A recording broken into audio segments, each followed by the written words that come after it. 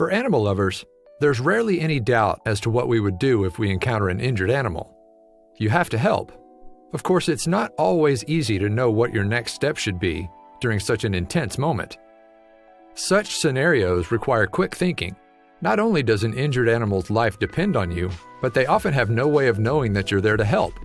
Obviously, it's a delicate process, but thankfully, some people are up to the challenge. Just take Rahul Sharma, for example. Recently, he was enjoying a cup of tea on his terrace when he peered down to see an injured baby squirrel lying on its back on his doorstep. He instinctively sprung into action. Realizing time was of the essence, Rahul ran downstairs before another animal could come make a meal out of the little rodent.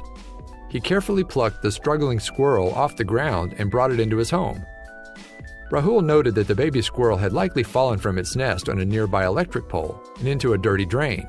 He cleaned the animal with a soft cloth and tried to make it as comfortable as possible, although the little guy was clearly still weak. It looked extremely stressed and could not muster up the energy to jump out of my hands. Rahul, who was not a native English speaker, wrote, "After a few minutes, it quietly surrendered itself, as somewhere deep inside it knew it was in safe hands." Soon Rahul, who works as a professional photographer, not only decided to make it his mission to nurse the baby squirrel back to health, but he also chose to document the entire recovery process. After performing some online research about nursing squirrels, Rahul headed to a local pharmacy to purchase a dropper.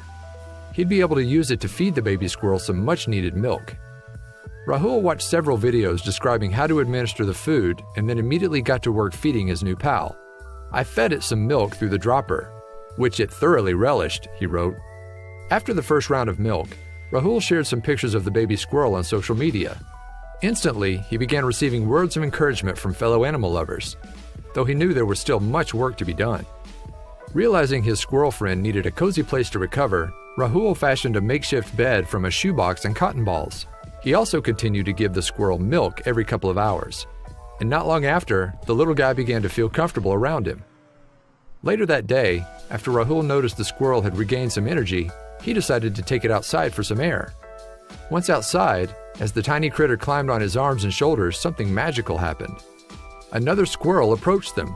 "It had barely come down from my shoulders when I noticed a squirrel approaching towards me," Rahul wrote.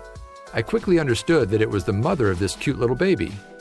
Understandably, the mama squirrel seemed unsure about the strange human holding her lost baby. "I could clearly feel that she was afraid of me, but that didn't stop her from coming close to me," Rahul's post continued. "She looked at me intently and then softly touched my hand as if graciously thanking me for saving her baby's life," Rahul said, adding that in that moment, he was suddenly overcome with emotion.